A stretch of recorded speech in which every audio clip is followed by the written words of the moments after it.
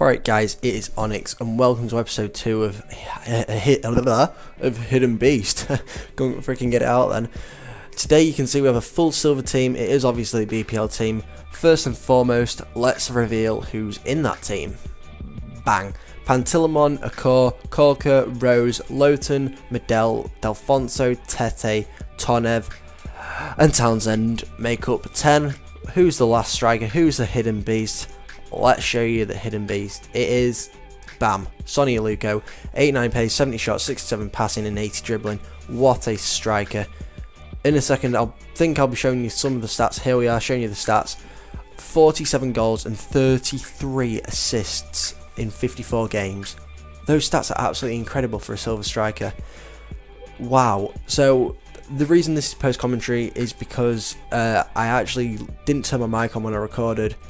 Well, I did, but my computer picked it up rather than my actual headset, so it was such bad quality, I just didn't want to make you guys listen to that. This is the team we came up against first. It was very pace orientated, and first 7 minutes, he had that free kick was actually really good. I'm not going to say anything about that. He was sweaty as hell, and I found it so hard to play against him, but that was a quality free kick, and I can't take that away from him.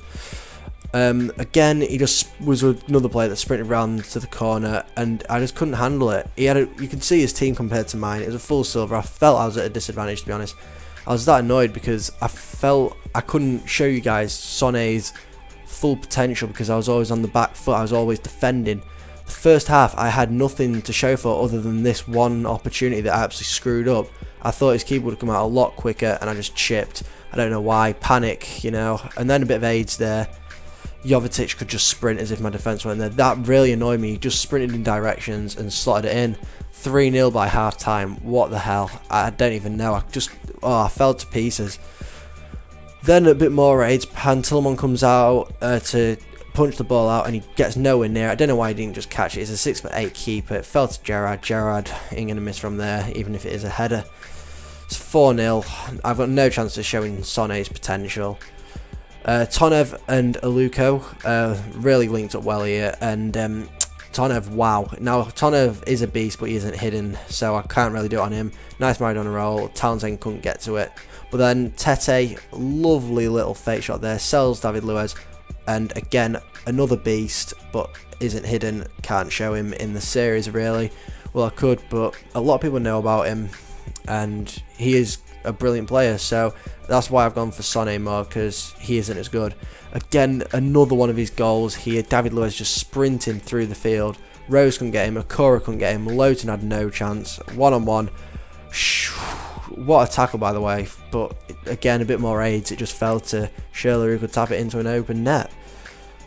Dying minutes really. 85th minute, Townsend just skips around David Luiz and slots it in. It was a lovely clinical finish, to be honest. Townsend and Tete, this game was really all about them, to be honest, and that's partially the reason that I couldn't show anything to do with Sone.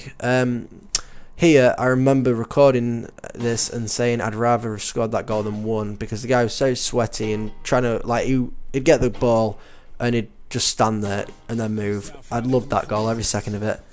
And to be honest, it was these last minutes that I found this guy wasn't actually that good, and I found my way with this team, to be honest. Townsend and Tete both doubling up goals, brilliant goals, to be honest, but that was the end of that game. So in order to show Sone's full potential, I thought I'll show you a team that I'd normally use him. Now you can tell it's a lot different formation, gone for the 4-5-1. I normally do play 2 cameras behind him because it acts like 3 up front. And we came up against this team. It was a full Liga BBVA team with Bale and Neymar up front, Di Maria in left mid and Sanchez in right mid. Iniesta as well, that's 8-9, and it was the most boringest game I've ever played. It was just a slip through ball to Neymar to take him 1-0 up. Again, finding myself on the back foot already and having to defend, which I'll be able to show you some really good defending when we get on to centre backs, right backs, left backs. But this lovely little piece, I did feel like I dominated this, to be honest. Young linking up with Gibbs down the left. Gibbs then playing through Sturridge giving it right back to Young, and Young able to put in a cross for Sone to power through Marcelo and score, and that is why Sone is a hidden beast. If you play the right games with him, you play him in the right team, you can use him to his full potential. So after that second game, which we had a bit more success in, I thought I'd show you the stats. He was the 3rd best player in the game, scored 1 goal, had 3 out of his 4 shots completed. And, well, to be honest, I didn't read them, but you could see them. And honestly, mate, he didn't shine too well in those 2 games, but just looking at his stats, 48 goals, 33 assists in 56 games, just phenomenal. So this is what the Dream Team looks like at the moment, just Altidore all alone. To be honest, he does need a strike partner. Sone is going to be the man, so we're going to put him in any second now. Maybe Sone didn't show how good he was there, but when we've got this team built fully, I think he will. Thanks for watching, guys. Tune in to episode 3 out tomorrow. Hope to see some likes, comments. Thanks a lot. Peace.